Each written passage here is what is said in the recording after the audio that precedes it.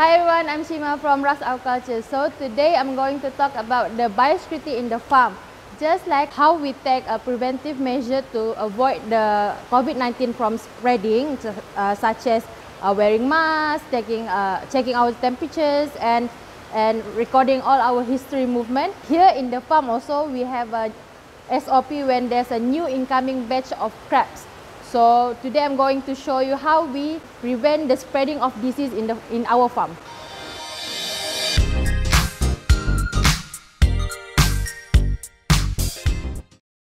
First, when the crabs come, we need to weigh the crabs first. So the second step is to check for the diseases when we do the grading.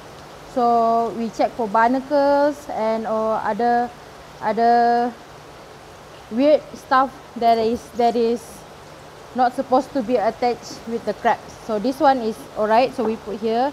So for example, this one is with the parasite, as you can see here. So we don't want this parasite to be inside our system. This one we will put aside and not put in the system. So just how you need to be quarantined after you get back from overseas, so does the crab. So we will quarantine the crabs in here for 4 days before they get into the system.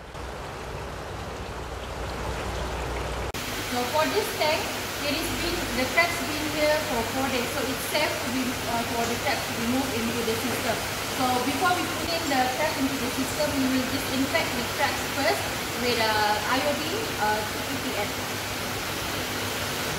How we measure this is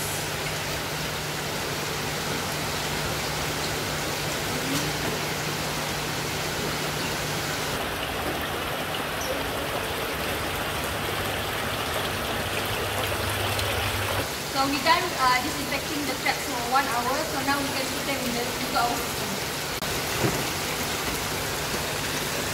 So just like how we performing a contact tracing from the COVID patients, we also need to know where our crabs located in the system.